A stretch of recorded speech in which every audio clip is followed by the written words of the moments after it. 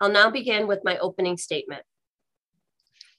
Thank you all for joining me today for this very important hearing, which will help our subcommittee better understand the food security challenges that our nation's veterans and service members face.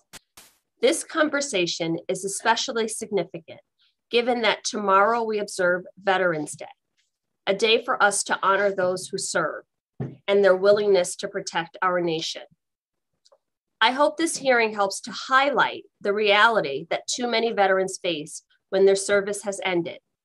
Food insecurity is disturbingly rampant among our veteran population. On average, about 1.2 million households with veterans participate in SNAP each year. Tragically, studies estimate that a substantial portion of eligible veterans, as high as 60%, do not participate in the program. Food insecurity particularly impacts veterans who have recently left service, had lower final pay grades, or live in rural or low-income areas that have limited access to food. Their hunger can also be exacerbated by mental and physical health challenges, including service-related disabilities. It is unacceptable that in America today, we cannot ensure that veterans do not struggle with food insecurity after the completion of their services. This problem does not spare our active duty service members either, who, despite working every day to serve this country, face the same challenges with food insecurity.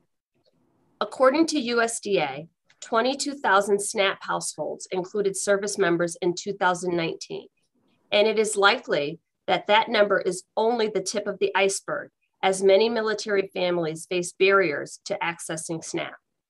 Service members and veterans who face different barriers and situations, service members and veterans face different barriers and situations that can cause or worsen food insecurity.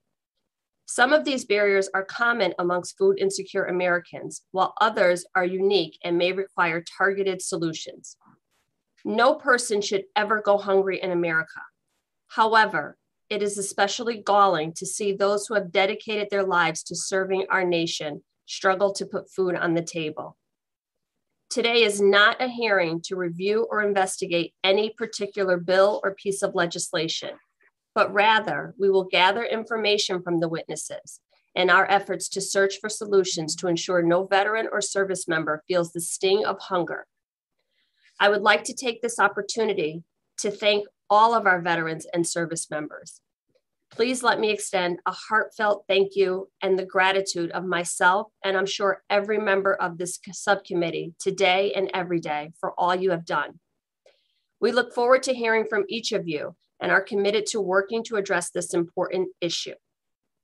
I'd now like to welcome the distinguished ranking member, the gentleman from Nebraska, Mr. Bacon, for any opening remarks he would like to give.